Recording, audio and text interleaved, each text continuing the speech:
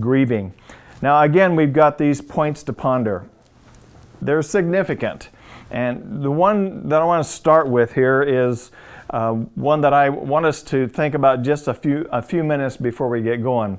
Grief is the acknowledgement of loss of emotionally. I'm sorry, I'll read that again. Grief is the acknowledgement of loss emotionally. It's mostly a heart problem, not a mind challenge.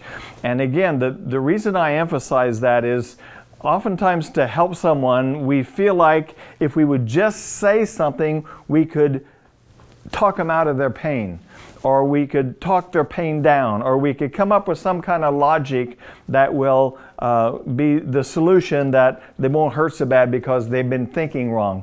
When in reality, grief is an emotional issue, dominantly an emotional issue. And if you want to help someone, that's the direction to lean towards, empathizing with, actually validating their pain.